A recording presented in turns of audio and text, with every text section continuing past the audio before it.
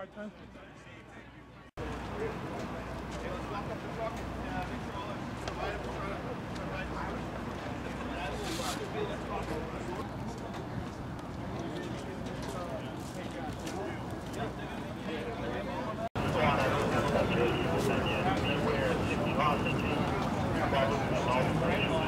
So are we linking up with the other SWAT elements of the management plan?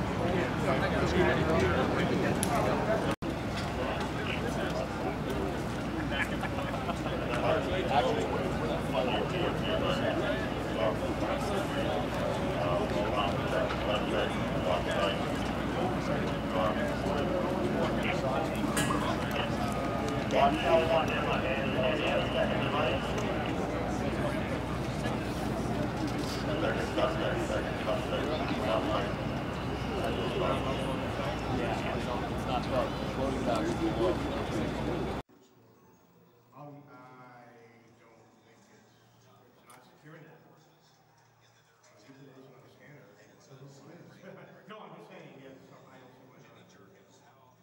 see why not.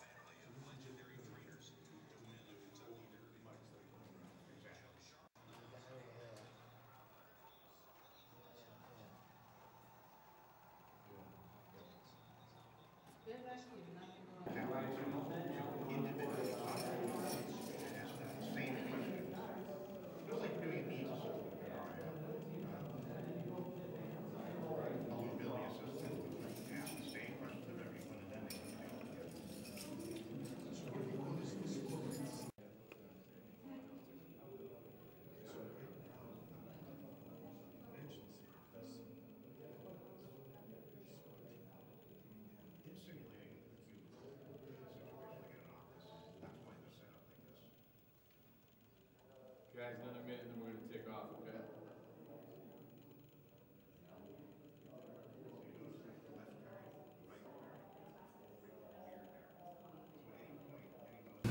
Our operability and how we work together.